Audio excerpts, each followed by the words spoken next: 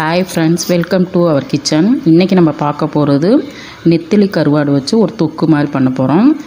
அதுக்கு தேவையான பொருட்கள் நெத்திலி கருவாடை ஒரு 10 நிமிஷத்துக்கு நல்லா கொதிக்கிற தண்ணியில போட்டு ஊற வச்சிரணும். அப்புறம் தக்காளி, வெங்காயம், இஞ்சி, பூண்டு, உப்பு தேவையான அளவு, மஞ்சள் தூள், மிளகாய் தூள், மல்லித்தூள், சோம்புத்தூள்.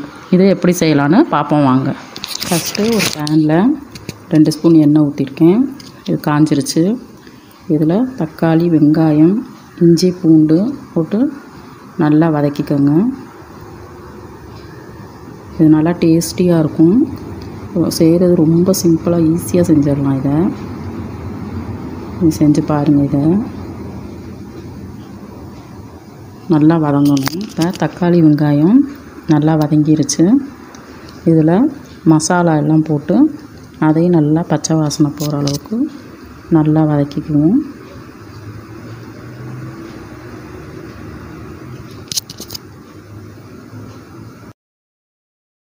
வெங்காயம், தக்காளி எல்லாம் நல்லா மசாலாவோடு சேர்ந்து நல்லா எண்ணெய் பிரிஞ்சு வந்துருச்சு பாருங்கள். இதில் நெத்திலி கருவாடு போட்டுருவோம்.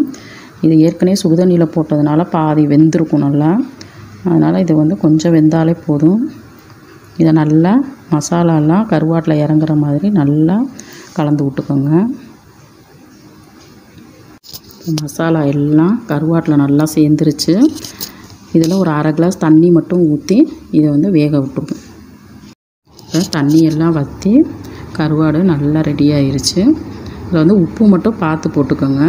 இதில் இன்னும் கருவேப்பிலை, கொத்தமல்லி தூவி இறக்கிட வேண்டியது தான். டேஸ்டியான கருவாட்டு தொக்கு ரெடி ஆயிருச்சு. இதை நீங்களும் ட்ரை பண்ணி பாருங்கள். பிடிச்சிருந்தா கமெண்ட்ஸில் சொல்லுங்கள். வேறொரு வீடியோவில் சந்தி. இன்னைக்கு வீடியோ பார்த்து நீங்கள் என்ஜாய் பண்ணியிருப்பீங்க நான் நம்புகிறேன். இந்த மாதிரி எக்ஸைட்டிங்கான வீடியோஸ்லாம் உங்களுக்காக காத்துட்ருக்கு. அதெல்லாம் பார்க்கணுன்னா மறக்காமல் எங்கள் சேனலுக்கு சப்ஸ்கிரைப் பண்ணுங்கள். எக்ஸைட்டிங்கான வீடியோஸ்லாம் அப்லோட் பண்ண உடனே பார்க்கணுன்னா மறக்காமல் பெல் பட்டனை கிளிக் பண்ணி ஆல் என்ற ஆப்ஷனே கொடுத்துருங்க.